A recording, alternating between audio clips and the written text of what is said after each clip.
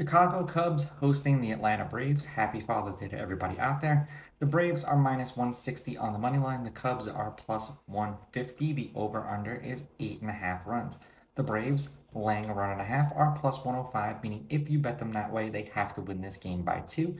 And the Cubs, getting a run and a half, are minus 125, meaning if you bet them that way and they win this game outright, you win. They lose by one, you win. Now, Anderson pitched once against the Cubs. It was last year. 7 innings, no runs, no earned. They won that game 5-0. Hendricks pitched once against the Braves last year. 3 2/3, 7 runs, 7 earned. They lost that game 10-0.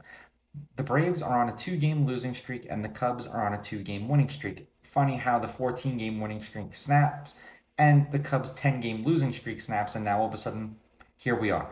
Head to head, the Cubs are on a 2-game winning streak. The Braves are 6-4 in their past 10 against the Cubs.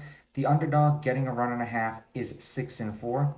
The over is 6-4. The over 8.5 is also 6-4.